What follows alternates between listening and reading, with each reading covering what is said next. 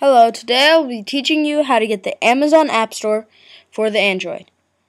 So, the first thing you have to do is go to your settings, and then you have to click on Applications, and for many phones that are Androids, there's a checkbox that will ask you if you want to allow unknown sources to be downloaded on your Android.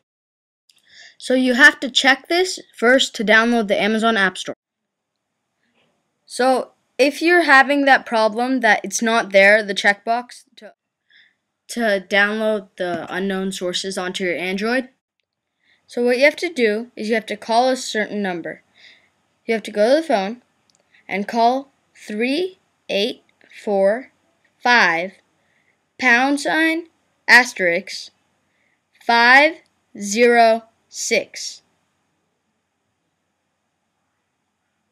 #. And then you'll see this menu. It's a hidden menu, and there's a lot of things you can do right here.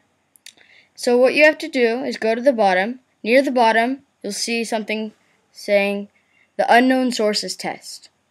So what you have to do is click on that, and you'll see the box. Right here, you have to check it. It'll give you a warning that unknown sources. Just press OK. And now you're ready to download the Amazon App Store. So once you've changed your settings and everything, you have to go to the internet, and you have to go to this page. The link for the page is in the description, or you can just search on the web, Amazon App Store direct link.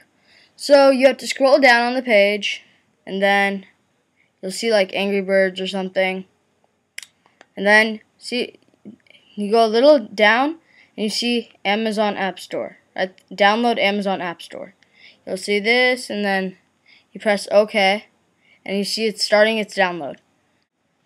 So once you've seen that the download's complete up here, you have to click on it, right here, and then it's gonna ask you it's gonna just say the warnings, and then you just click install, and it'll take maybe 5-6 seconds.